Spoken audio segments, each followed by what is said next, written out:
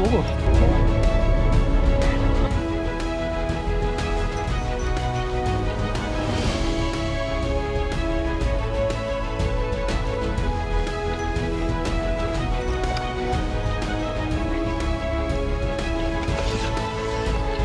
자, 나왔습니다. 멋있네요. 네, 여러분 안녕하세요. 택돌입니다. 오늘은 저희 구독자분 두 분을 모시고 니시즈라는 곳에 갯바위에 한번 와봤습니다. 자, 이미 구독자분들은 낚시를 시작하셨고요. 저는 천천히 지금 준비가 끝난 상태입니다. 오늘은 바람도 없이 낚시하기가 아주 괜찮은 그런 날씨인데요. 수온이 갑자기 높아져서 잡어가 아주 많다고 합니다. 그래서 오늘은 잡어 대책도 생각을 하면서 낚시를 해야 될 것 같습니다. 최근에 제가 사용하는 라인을 도레이에서 한국의 조무사 브랜드로 사용 라인을 바꿔 가지고요, 오늘은 그 테스트도 겸해서 한번 출조를 해봤습니다. 자, 오늘 사용할 라인은 이 조무사의 히트론 나노플루트 라인을 한번 사용을 해 보겠습니다. 그래서 라인의 장단점도 한번 소개해 드려 보고 싶네요. 자, 그럼 바로 시작해 보겠습니다. 일본 현지 낚시 영상 택돌TV. 네, 구독자분들은 이미 낚시를 하고 계십니다. 자, 리오님은 조류가 잘 흐르는 여기에 이제 낚시하고 계시고, 그 바로 옆에 일님이 또 자리 잡고 있습니다. 그리고 저는 저 안쪽 들어간 곳에서 좀 잔잔한 곳에서 오늘 낚시를 한번 해보려고 해요. 자, 지금 보니까 잡어가 엄청 많아 가지고 두 분 다 지금 고생을 하고 계시는데 오늘 낚시가 어떻게 될지 참 기대가 됩니다. 네, 오늘 지금 저희가 낚시하는 이곳에서 갯바위 사이로富士山이 모습을 드러내고 있습니다. 정상 부근에는 눈이 쌓여 가지고 하얗게 아주 멋있네요. 자, 오늘 사용하는 장비인데요, 낚싯대는 가마카츠의 슈퍼 브리시드 롱 스페셜 1호 5.8m 사용을 하고 있고요, 릴은 시마노의 BBX 테크늄 사용을 하고 있고, 원줄은 조무사의 히트론 나노플루트 모델로 색상은 사이버 그린 1.65호를 사용을 하고 있고요, 목줄도 똑같은 히트론의 1.5호를 사용을 하고 있습니다. 자, 라인 세팅은 이렇게 출발을 해 놓고 중간에 상황을 봐가면서 목줄을 교환하도록 하겠습니다. 자, 오늘의 밑밥입니다. 밑밥은 심플하게 그릴 3kg 한 장이랑 마루키의 V9 한 봉과 V10 한 봉, 그래서 그릴이 3kg, 집어제가 3kg, 합이 6kg의 소량만 준비를 해봤습니다. 제가 늘 사용하는 패턴이죠. 자, 그리고 오늘의 미끼는 세 종류 준비를 해봤는데요. 자, 먼저 이 두 종류는 똑같은 겁니다. 가공회사가 한 종류 있고요. 자, 그 다음 여기 두 종류는 일반 그릴을 V9과 V10을 이용해서 가공을 시킨 겁니다. 자, 이렇게 생크릴과 가공 크릴로 오늘 심플하게 낚시를 한번 해보겠습니다. 자, 그 다음 채비인데요, 오늘은 고리치 채비로 한번 사용을 해보겠습니다. 트리켄의 K6 부력은 제로로 먼저 시작을 한번 해보겠습니다. 채비는 아주 심플해요. 이 고리치에 스냅이 달려 있고, 그 밑에 저는 찌멈춘 고무를 딱 넣어 가지고 여기서 스톱되게 만들었습니다. 그리고 미세한 입질도 보기 편하게끔 트리켄의 마치보 이걸 장착을 해서 간격은 30cm 정도 떨어뜨렸습니다. 자, 그리고 목줄 길이는 오늘 4m 정도로 평소보다 조금 더 길게 사용을 하고 있습니다. 낚싯대가 롱 스페셜이다 보니까 긴 목줄에도 대응이 가능하니까요, 그 긴 낚싯대의 길이를 살려서 오늘은 4m로 평소보다 길게 한번 사용을 해 보겠습니다.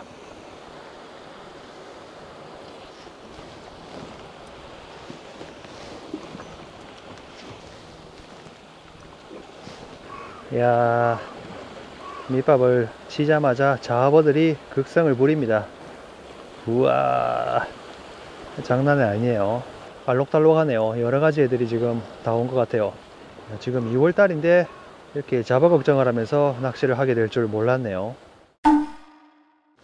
아, 이제 해가 살 뜨니 좀 따뜻해졌습니다. 아, 너무 기분 좋네요. 이제 본격적으로 낚시 한번 해봐야 되겠습니다.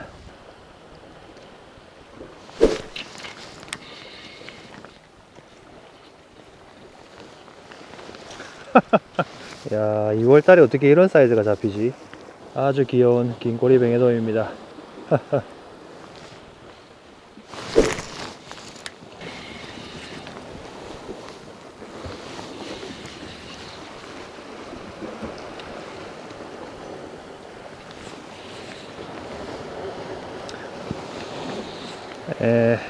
작긴 하지만 뱅에돔이 왔네요. 긴 꼬리 뱅에돔이네. 자, 지금 상황이 원투를 해야 될 것 같아서 지금까지는 K6 제로로 했었는데 조금 더 무게가 있는 K7의 00로 한번 질을 바꿔 보겠습니다. K6가 지금 9.1g이고 K7이 15.2g이므로 원투 할 때는 조금 더 유리할 것 같아요.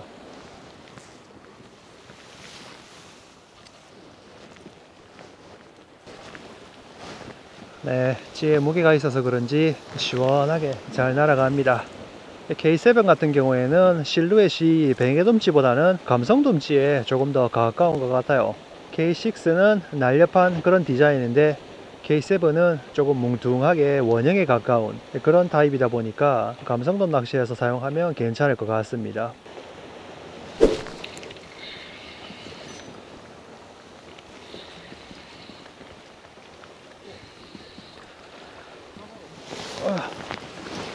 또 긴꼬리 뱅에돔이네요. 오늘 이 사이즈가 많은가 봅니다. 2마리째네요. 네, 오늘 드리켄의 고리찌를 사용을 하고 있습니다. 왼쪽이 K6고 오른쪽이 K7인데 K7이 무게도 더 무겁고 찌가 좀 더 커요. 그리고 위에 돌기가 달려 있어 가지고 이 안에 이제 봉돌을 넣어서 부력을 어느 정도 조정도 할 수 있고, 이 돌기가 달려 있으므로 원투를 하더라도 입질을 보기 편하다는 그런 장점이 있습니다. 구멍은 나져 있지만 이거는 돌기는 달려 있지 않고, 여기는 밤낚시 할 때 케미라이트를 꽂으라고 만들어 놓은 그런 구멍이에요. 근데 드리켄에서는 막대치에 톱을 따로 팝니다.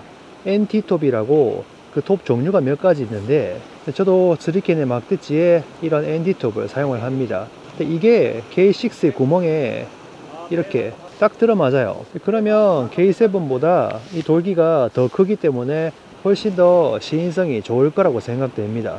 자, 이렇게 돌기도 달고 한번 낚시를 해 보겠습니다. 네, 지금 K6 찌의 돌기를 다른 상태인데요, 확실히 아무것도 없을 때보다 시인성이 좋은 것 같아요. 이런 식으로 찌가 작더라도 조금만 방법을 생각하면 시인성을 좀 더 좋게 하는 그런 방법들이 많이 있는 것 같습니다. 자, 오늘 사용하고 있는 라인이 조무사의 히트론 나노플루트의 색상이 사이버 그린인데요, 그린 빛깔도 나지만 골드 빛깔도 나는 그런 색상이라고 보시면 될 것 같습니다. 이 색상의 특징은 물 속에 들어갔을 때 스텔스처럼 보이지가 않는 그런 특징이 있어요. 그래서 시인성은 좋지 않습니다. 라인을 수정할 때 채비를 들어 올리면 그때는 물론 라인이 보이지만 수면 밑으로 가라앉아 버리면 그 상태에서는 거의 보이지가 않아요. 그 부분이 조금 사용하기 불편한 감이 있을 수도 있는데, 보이지 않는다는 점의 장점은 채비가 정렬되고 물속에 들어갔을 때 물고기에게 보다 위화감을 적게 주고 자연스럽게 입질을 유도할 수 있다는 그런 장점이 있는 것 같습니다. 하지만 라인 자체가 보기 힘들기 때문에 초보자분들보다는 중급자나 상급자분들이 사용하시기에 좋은 라인이 아닐까, 그렇게 한번 생각을 해보네요. 네, 지금 조류는 천천히 이제 왼쪽으로 흘러가고 있습니다. 지금 3명이서 낚시를 하고 있는데, 제가 가장 오른쪽에 있고 중간에 일님이 있고 가장 끄트머리에 류님이 들어가 있어요. 그래서 제가 지금 가장 조류의 상부에 위치해 있는 상태입니다. 물이 바뀔 타이밍인지 아주 천천히 왼쪽으로 흘러가고 있어요. 이대로 조류가 좀 바뀌어준다면 좋겠는데, 네, 채비가 정렬되니까 스물스물 지금 찌가 가라앉고 있습니다. 자, 이 상태로 천천히 깊은 수심까지 한번 내려 볼게요. 발밑에는 잡어 때문에 너무 낚시하기가 힘들어서 원투로 지금 노리고 있는 상황입니다.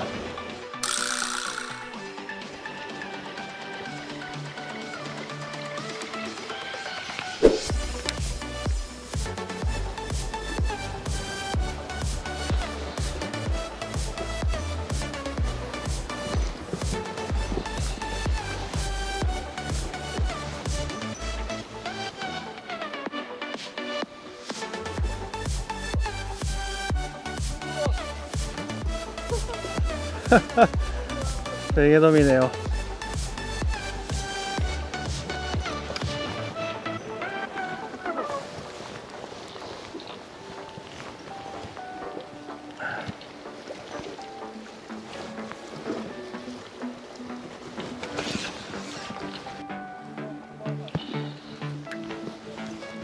오차 안돼.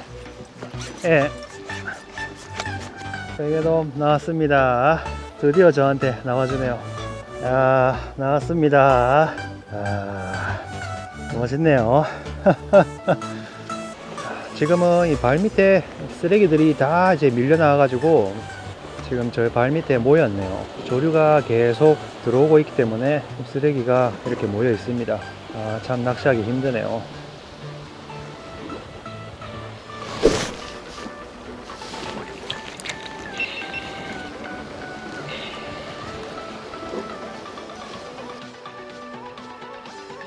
이삭기 아니야? 그죠? 이삭기네.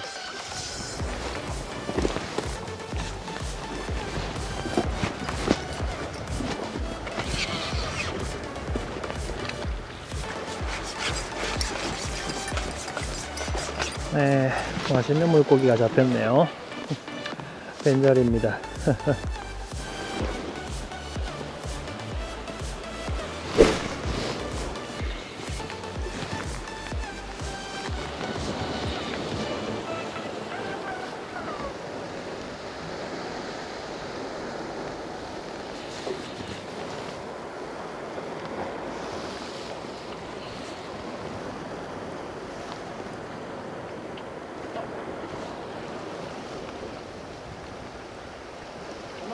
뱅에돔이네요.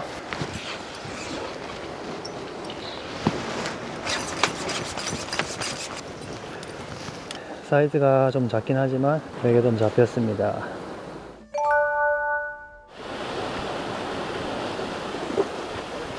뭔가 입질했는데.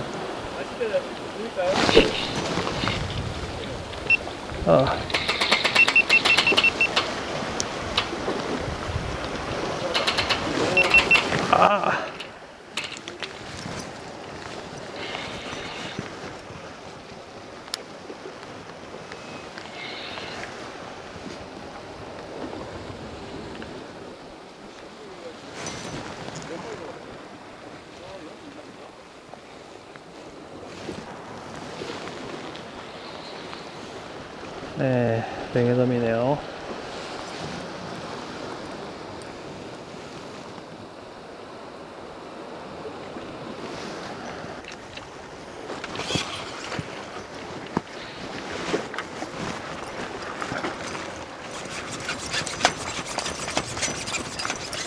또 한 마리 나와주네요.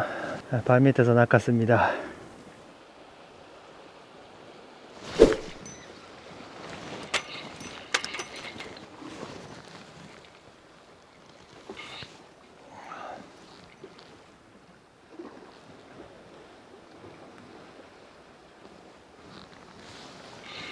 뭔가 왔는데요.